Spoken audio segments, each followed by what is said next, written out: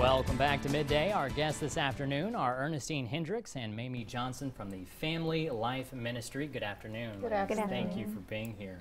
They're here to tell us about a community prayer breakfast. And we say breakfast, but there's really a whole lot of stuff that goes with this. Ernestine, tell us what all you guys have planned. Okay, we have a lot of great things going on. Starting at 7:30, we will have our health fair from 7:30 until 8:30. And then we will have a general prayer where everyone can get involved from 8:30 until 8:50. And then the main event will start at 9 a.m. until about 11. And we will have a play in that also entitled To Hell and Back. Wow. A lot going on all in one morning. You guys are going to be very, very busy. Yes, Really? Mamie, explain to us, why it was important for Family Life Ministry to have an event like this for the community. Why is an event like this so important? Well, it's very important. About 5 years ago, God showed Sister Ernestine a vision to have the community prayer breakfast, and she teamed up with 7 of us.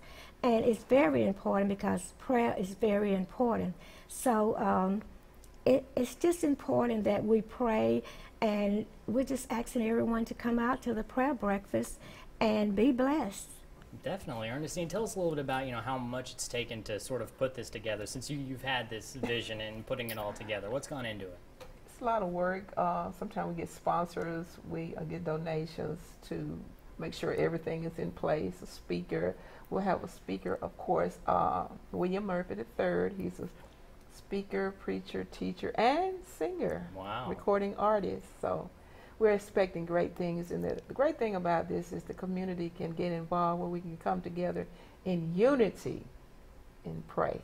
Very, very true. And we keep using that word community. Ernestine, tell us a little bit about the community feedback that you've been, gotten since you've been putting on this event or putting it together. The feedback has been great. People now are starting to look forward to it every year. One lady said she came last year and everybody was kind of laughing at the play, but she took it serious. And she made some changes in her life just by looking at the play. Wow. So we have good food, fellowship, we have door prizes. It's just a great time to connect with others. Mamie, what about you? What sort of feedback have you heard from being a part of this event, and sort of what are you looking forward to the most about it?